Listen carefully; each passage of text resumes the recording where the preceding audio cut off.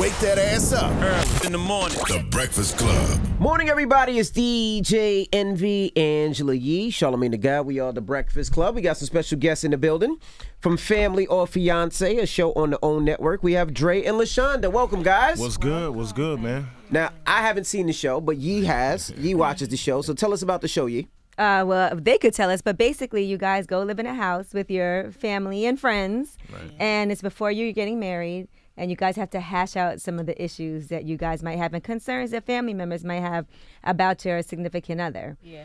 So one concern that family members had about LaShonda, even Dre had about you, was your temper. Yeah. And that was something that they feel like you fly off the handle too frequently and too quickly. So that's one thing, and we can talk about that now and here. Okay. I don't think I fly off the handle too frequently. I think, for one, the production makes it look a certain way. She has her days. Don't get it twisted. Now, when I get angry, it's like I'm mad. But it's like I give you a chance and another chance and another chance. And then I think I hate the whole thing. Like, when I do get mad, it's like, oh, there she go, be another angry, mad black woman. Although it's a legitimate reason to be upset. So that kind of bothered me a little bit. But it's like when you get mad because your mad isn't like my mad, it's a problem. But what is your mad? Are you throwing things around? Are you screaming, yelling? No, but my energy, like, if I'm pissed off, you gonna feel it. Oh, she got a mouth on her. But Dre, but Dre, even on the episode, Dre, you did say that was something that was concerning to you. Yeah. Right. So there has to be some legitimacy to it. Yeah, I think for her, I think it's just how she handles things sometimes. You know, like, you can get mad, but see, our personality is totally different. Like, I'm more laid back, and she's more like the firecracker. So give us an example. Last time she wilded out. Oh, man. Last time she wilded out. Okay, I got a story. All right, so New Year's Eve. New Year's Eve. So I'm DJing in the club New Year's Eve. Everybody's having a good time. I'm making my money. You working. I'm working, man. I'm over here doing my thing, and the end of the club, end of the night, and the waitress come over to me like, hey, ASAP, you got to go get your wife, man. Your wife out here tripping. I said, damn, what's she doing now? Now, where y'all from? And that Dallas. irritates me. Dallas. Okay, Dallas. so But what was she doing? I mean, there was a situation where I think someone had said something, and you know, it was some beef outside, and next thing I know, she going off, and I go over to the situation. I'm like, baby, what's wrong? She's like, don't come over here thinking I'm doing something wrong. I'm like, I didn't say nothing. I'm asking you what's wrong. Did y'all not just hear a while ago how he said the waitress came? I'm like, what now? That pisses me off. You don't even know what happened, and you already jumping to the other side. Don't yell at me. I see what he's going through. I was asking what happened. So that will irritate me. When we were outside, and it was some Caucasian females outside, and she just went to giving out black slurs, and some guys were beside her. And for whatever reason, because they were angry, they had booked a table at the club. They didn't get their table at the club, so they started going off on everybody. I'm standing there, and they brought that my direction. What they call? What words did they use? She called me a black bitch. She told me to take my ass back home with my kids. You stupid black bitch. Back home to Africa. She get a pass for that one. Yeah, she got a pass for that one. Once I figured out what it was, I'm like, okay, yeah, you back cool. home to Africa or just home?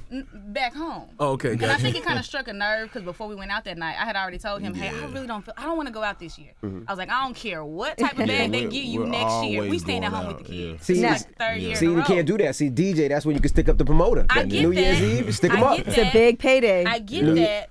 But it was just something for me where I'm like, I wanted to be at home with my kids. But I feel like even if that wasn't the feeling I had before we went out, I'm sorry.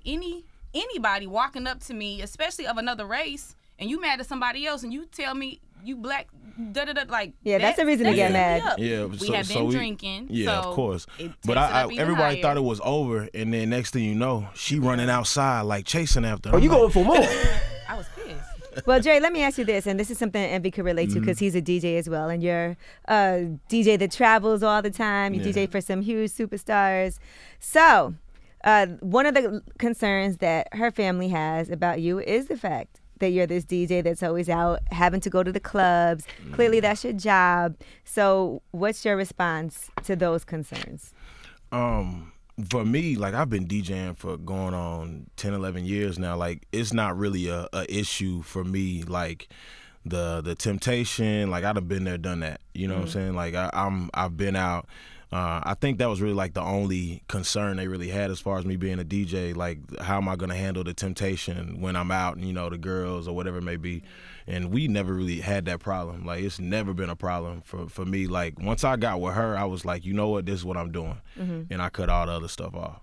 But there was other stuff that you had to cut off. Like. Yeah, for sure. So what happens back at home? You guys are from Dallas? Yeah, we live in Dallas. You live in Dallas? Arkansas, but we live in Dallas. So what happens at home when all the other cutoffs pop up at the clubs and you guys are there? Hey, man, they keep, like, you can't, they keep it moving, though. Is it ever awkward, though? Nah, not for me. Not for me either. Yeah. Okay, good. Just checking. Yeah. Just making sure. Gosh, you give me some negative. Well, I mean, that's what the show is based on, just voicing stuff. But concerns. I have to look at it like this. Like, I'm in real estate now, so I'm doing a lot of entrepreneurial things now. But prior to that, I was a full-time adjuster, right? I worked a 9 to 5. If me and him had an issue, I wouldn't want him popping up at my job in a corporate setting. Right. And even though that's an urban setting, I still got to give him that same respect. You know what I'm saying? Like, we've been out, and there have been a lot of situations where something has happened and it's ticked me off. It's like, I'm gonna wait till we get in the car, or I'm gonna wait till we get home. Because he's at work. He's at work. Right, That's still his job. That's his 9 to 5. Just in a different. We're gonna talk about it in the car, though. In a different. Yeah, we're gonna talk about it in the car. Now, another big issue is your children. So, LaShonda, you have kids. Dre, you don't have kids, but these are your daughters now. Right. You have 2 daughters, and you guys are talking adoption, right? Dre adopting your daughters, but without the biological father's consent, from what I gathered from watching the episode. Right. So, where is that at now? And I want to hear what you guys think about that being a concern. The show makes it look like it's a concern to do it without consent. I think, like, when his mom brought it up, he does, like, little things where, like, he's kind of like a stalker every now and then. Like, I've dated other guys before, and it's never been a problem until I got with Dre, and he seen Dre with something serious. He feels like, dude ain't got nothing to lose. What if he tries to hurt one of y'all? But my kid's father haven't been around in 4 years. He was gone before Dre got here. So that's where the adoption thing comes in. It's not like we're trying to replace somebody. He's not an active father financially. His presence isn't there either. Like, my That's your ex-husband? Yeah, you were married before? Yeah, I was married. I was married to my daughter's father. Yeah. So what happened? Have you told him? Like, have you had any communication with your ex to let him know? Because he's going to see that. I'm sure he saw the episode by now. He don't communicate. He don't know they shoe size, favorite color, what they elementary He school don't know what teacher they name grades is. looking like. He don't know nothing. Like, I'm the one that's fathering them. I'm the one that's getting up in the morning, taking them to school, picking them up. You know. Did they call you dad? Yeah. Yeah. You remember the first time they called you dad? Was that a moment? It was. You could tell, like, they were kind of. I think you had a conversation with Layla about her calling me dad, and I wasn't there. And they had a conversation like, "Hey, is it okay? You think he'll be okay if I call him dad?" Yeah, but he play all the time, and he likes to make people uncomfortable. Like, he think everything is a joke. So after she got done, because she was like, "Mom, I want to tell him," and I was like, "Well, tell him." She was like, "Well, you tell him for me." And How old is she? Like, she's 8. She was 7 at the time, but she's 8 now.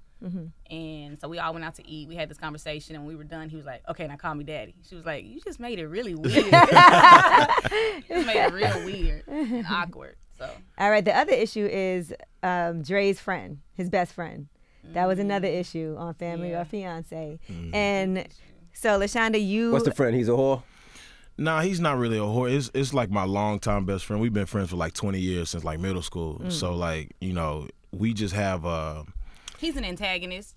Okay. He's toxic. Okay. You don't like him too much, do you? Yeah, we have a certain way of talking. And, you know, like when you with your boys or whatever, you know, you're going to say certain things. Like what? Anything. We talk about any and everything. You know what I'm saying? But I think that would be inappropriate for someone to overhear, but you think you're talking amongst friends. Right. But, yeah. Right. Like what's inappropriate? Like, what do y'all talk about that bothers her? Well, there was Nothing. Really. They have inappropriate conversations in front of me all the time, and I'm cool with it. And I think the thing that the show doesn't, you know, like what? Like what's inappropriate? Like look at her ass or like none of that stuff bothers me. He made a comment about my child, and he referenced her to be ugly. He says it wasn't in that context, but yes, the hell it was. That's how I took it. He didn't say ugly or what did he say? That he didn't context. use those words. He didn't use those words. Basically, we were talking about, he had just came to the youngest one's birthday party the day before.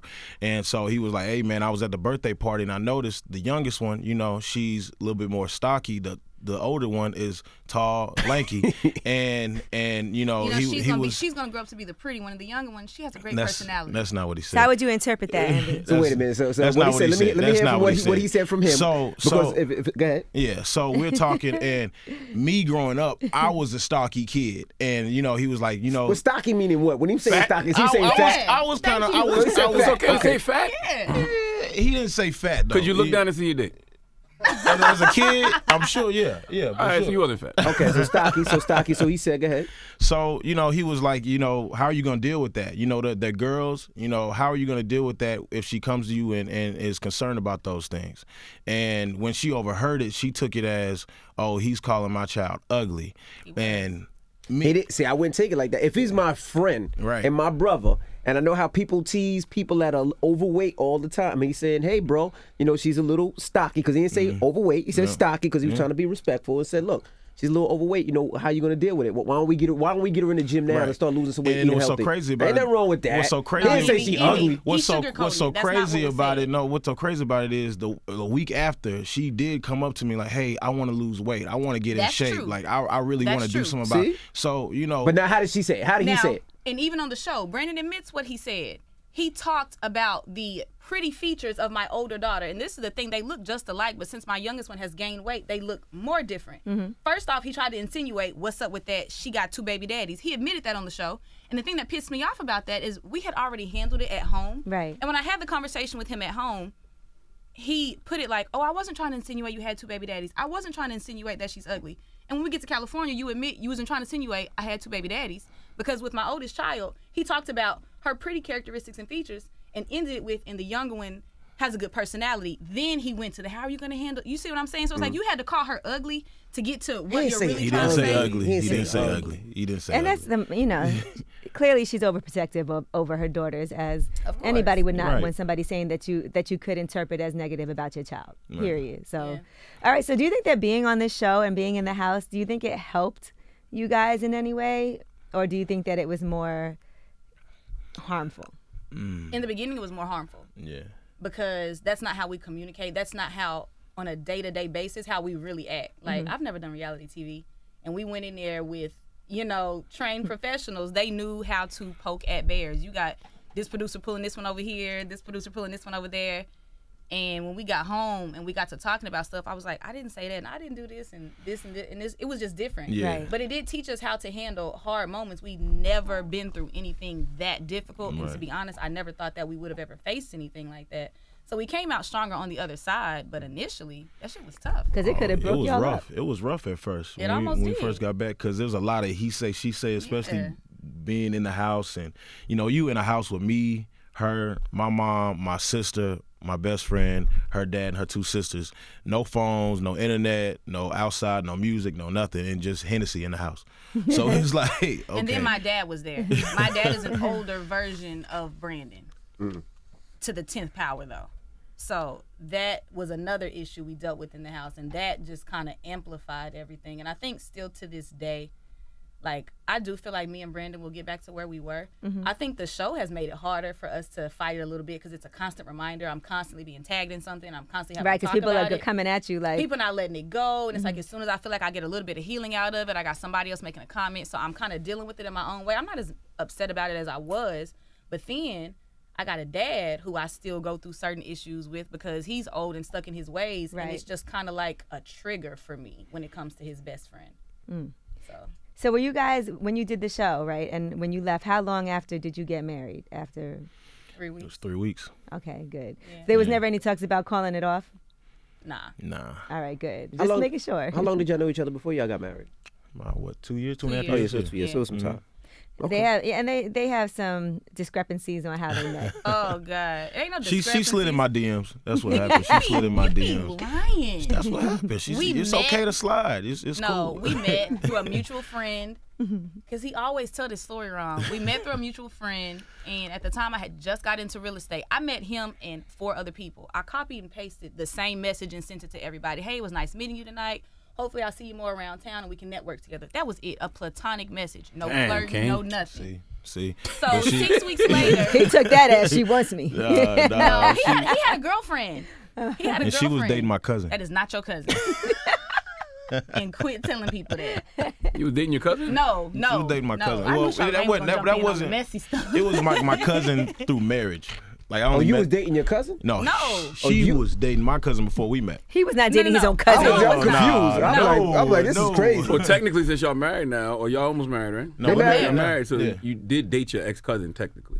They were not cousins at the time. His uncle used to be married to his mom. Yeah, Okay. they got And divorced. they've been divorced since he was 17, so that's not his cousin. Gotcha. They don't. We they had never But the he had same did. the He last did pop name. back up and claim that cousinship again. Yeah. He tried to. Like, so you dating my cousin? But didn't nobody know that was your cousin. He didn't even know. But so. y'all cousins.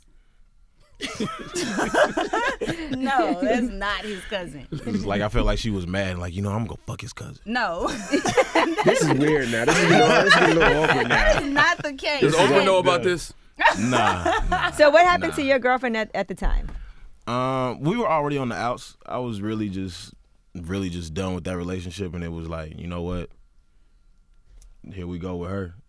Here we go with her. Here we Goodness go with gracious. Was there an overlap? No, well, I'm not gonna lie. There was an overlap. There was an overlap. There was an overlap. We started talking, and we didn't think it was gonna be anything serious. At least I didn't, And Why you think it was gonna be nothing serious? We met casually. yeah, we met casually, just on a whim, and the we night started that- talking, and next thing you know, shoot. So wait a minute. Let me get something right here, because the first time y'all really hung out together, right? Mm-hmm. You guys ended up sleeping together that night. The first night we Okay. hung out together, like, The was first that night, first no. night? Oh, when you sent the DM. Yeah. Okay. That night that I sent Okay. the DM the next day to everybody I met that night. I know. But She's that like, night, let's be that clear. was, we didn't just like, hi, how are you? Like, it was a group of us. We was all having Right. shots and Okay. stuff. He was DJing that So he night. had a girlfriend at that time, but then when y'all hung out one-on-one more, like after y'all left the club the next time, you were out of your relationship. I was still getting out of my relationship at So that time. that's the Yeah. overlap. Okay. Yeah, Yeah, that's that the was the overlap. overlap. Yeah. And was he honest about that? Yeah, he was. Once I found out, it wasn't something that he brought to me. Mm-hmm. But after like a week or two, I was like, "Yo, brother, you got a girlfriend?" He was like, "Shit, yeah."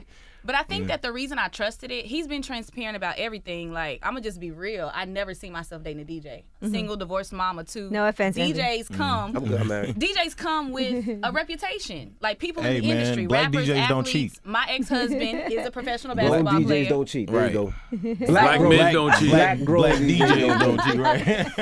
So I judged him very harshly. So I know, like, he was not nothing that I thought was gonna turn into something. He ain't got no kids. He's in a club, hoes, all that stuff. So I'm like, this ain't nobody finna be my kid's father figure, and Right. it turned out to be And everything look at me opposite now. of what I'm I the thought.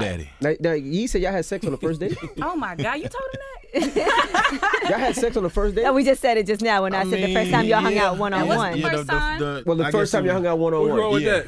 No, Ain't nothing wrong with that. Look where you at now. You back Exactly. made Ain't it. nothing You know what wrong I'm with saying? that. Yeah, I was but just wondering if he was still in a relationship when that happened. Yes. Yeah. Damn. he exactly. was. So you a homewrecker? No. Nah, I didn't not know. a home I didn't know wrecker. he had a You girlfriend at the time. can't wreck a messed up home as is. So That's true. So Yeah. Here we go. All right. So how was the wedding? Oh, the wedding was man, awesome. the wedding was crazy. Wedding was crazy. Did you cry, Dre? Yeah, I cried. I'm not gonna lie, I cried. I shed a tear. I shed a tear. I tried to hold it back, but wedding. It was a dope day. It was a dope day for me, was. and our daughters cried. Like seeing them cry was crazy. He gave them rings. Yeah. That's so sweet. Yeah. Well, I'm here for it. So is there going to be any follow-up now after Family or Fiancé? Absolutely. We have some other stuff that we're working on. Technically, because we're in contract, we can't do anything until a certain amount of time.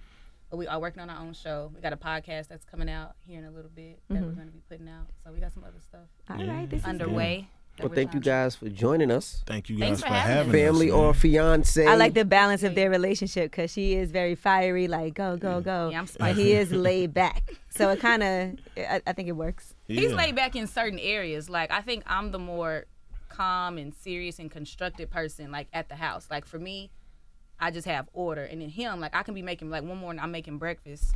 He goes and he gets Nerf guns, right? So I had threw all his Nerf guns yeah. away. And all of a sudden he comes out with, like, one that's got, like, batteries and shoots 120 in a minute. And I'm like, hey, stop. So he accidentally points it and it hits me in the face. Like, we chasing each other. It's been all type of It was a like aiming. high energy error. stuff at the house. That's him. Like, when I get angry, So I he get shot you in the angry. face.